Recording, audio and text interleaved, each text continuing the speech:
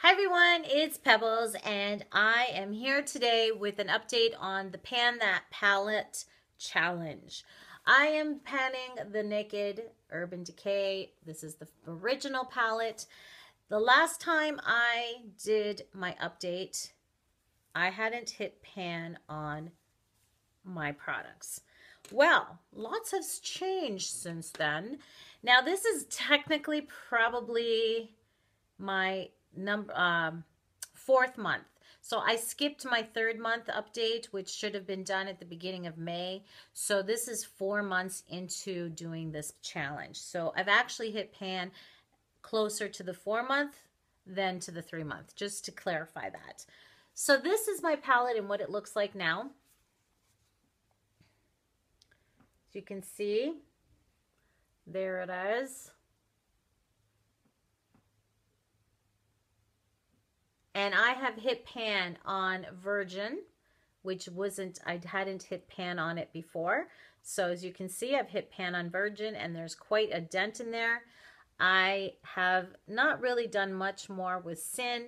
Naked is all gone, completely finished that. What I had to do to get it off the sides, because I had to scrape it off and then press it in the middle so I could use the product, because I couldn't get it anymore because it was so jammed into the sides. I couldn't get my brush into the product, so I had to crush it all, put it in the middle.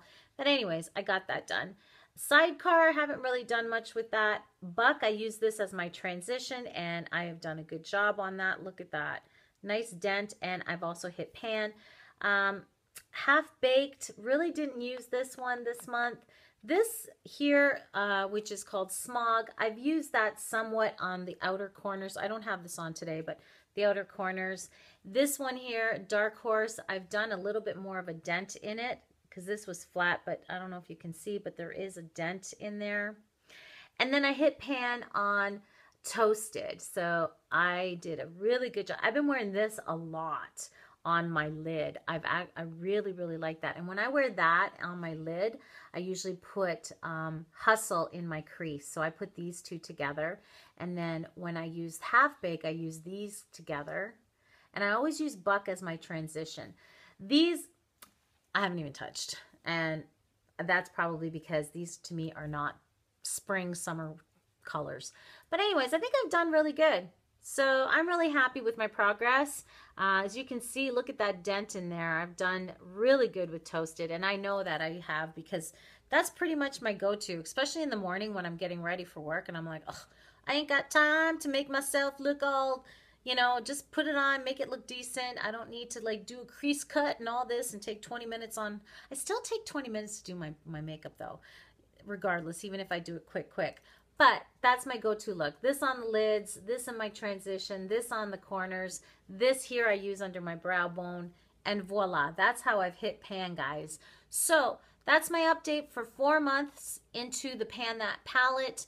I think that I've said this over and over and over again. These Urban Decay palettes have a lot of product in them.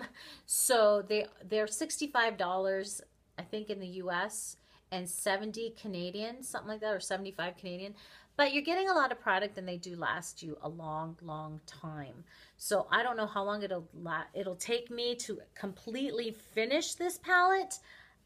I don't know, but I think I'm doing a pretty decent job.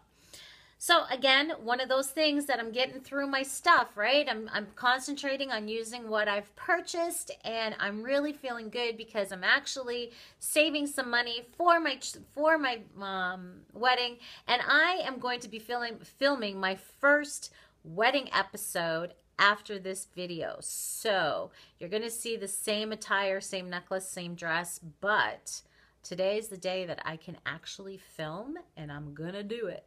So thank you so much for watching, and I hope everyone is having a fabulous day, and I will see you all in my next video. Ciao for now.